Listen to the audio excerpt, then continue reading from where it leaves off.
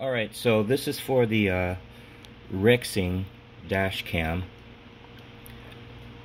The Rexing dash cam is really a nice, simple, not super expensive dash cam. This one in particular is the 4K Ultra HD version. The issue with it is that it has old tech on it. And when I say old tech, I'm talking in particular about the power plug. This uses the mini USB. And remember when our phones used to work off of mini USB? And we had issue after a while that the power cord wouldn't work, the plug wouldn't work, so to speak. That's because this, as being one of our earlier models of USB, had an issue of it just breaking. So that's the weak point in the Rexing. If Rexing decided to keep this model package and change this to a USB-C, which would be awesome, they would be able to get their sales up with the same original equipment and just changing it to a USB-C. Anyway, so what we're doing today is we're going to take this apart and we're going to inspect the connection on this. I had two of these. Both of them were having power issues. Plug it in and it would either come on and then eventually go off, or not come on at on.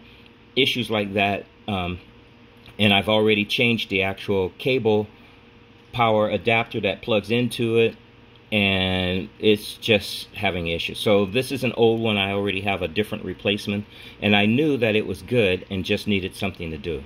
So something to do in this case would be to change out this adapter completely and put in a hardwire version. But let's do a quick inspection because maybe it just needs to be soldered.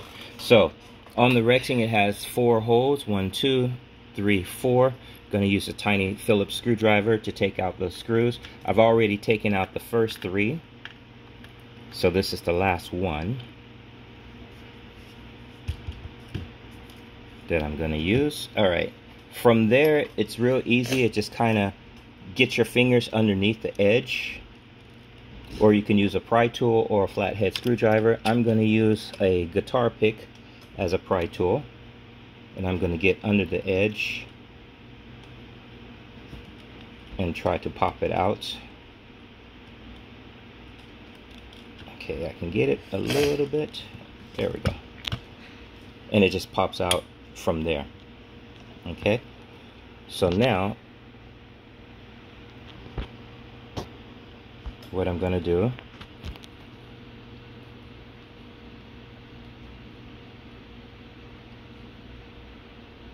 is just slide it out. And be careful because you're going to have inside wires connected. This version has super capacitors. There's other versions, the earlier versions, which actually has a battery. So this one, as you see, has 2 capacitors inside, and that's what it uses as its backup battery. And then also the shock sensor is on there, the G-shock sensor, and they're plugged into your main board. Alright, so now we're just going to kind of arrange this so we can get a good look inside. And let me see if I can arrange this in a way so that you can see what's going on. Alright, so let's take it.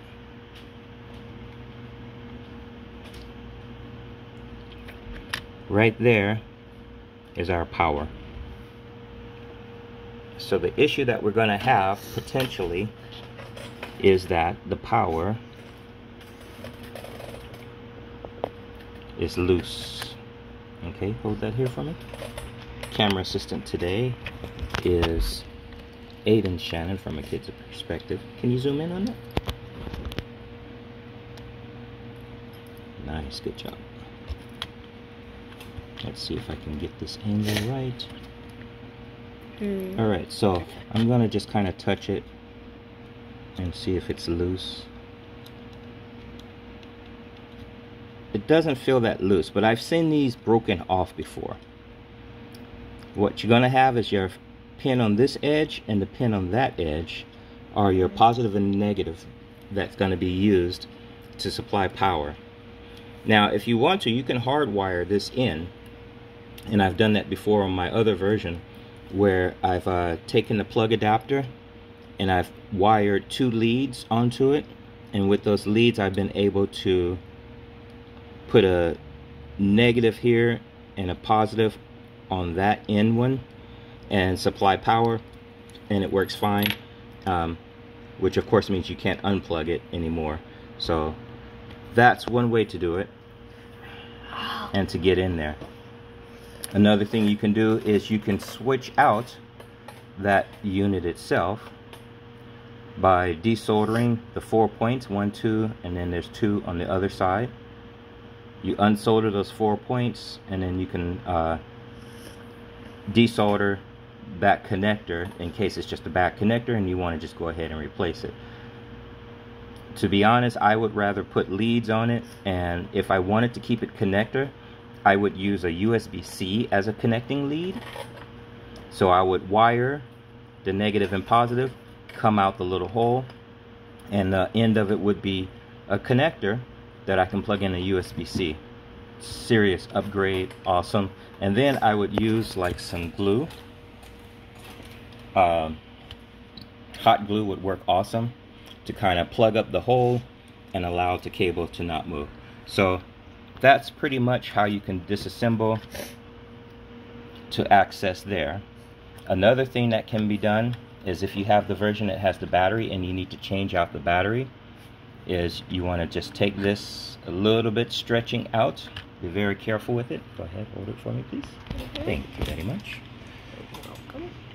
And the battery, which would be in this place, this version, remember, has super capacitors. The battery normally would be there, and it mounts to the board easily enough. You can see a negative and positive lead for the battery, so you can desolder there and take it off and switch that battery if you were opening yours to do the battery.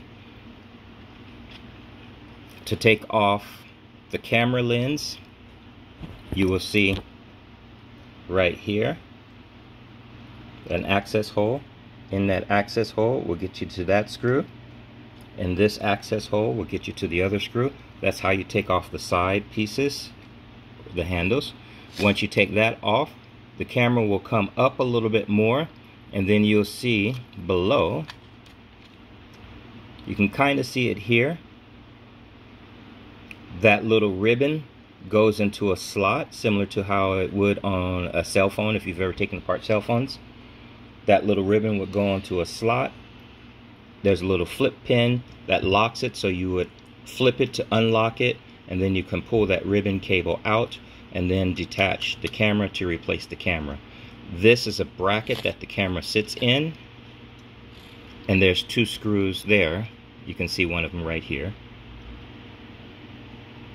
So 1 screw there, and there's another one on the other side. A little bit hard to see, it's okay.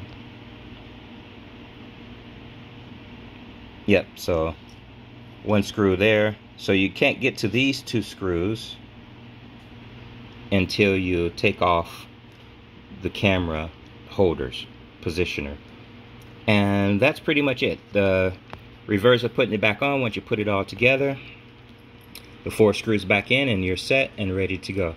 So that's how you take apart your Rexing cam to replace the battery if you have the battery inside, to replace or bypass the power plug.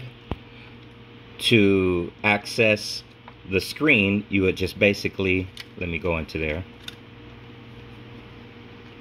There are screws that mount the board down. You would take those screws off.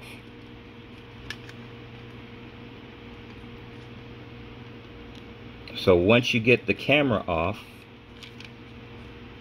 there you go. Once you get the camera off, you'll be able to see on the board there's 3 screws that hold the motherboard down. Once you take off those 3 screws, you lift up carefully because the monitor is attached to it. Disconnect the monitor, and then you can change out your monitor. Alright, I hope this helps you in learning more about your Rexing dash cam.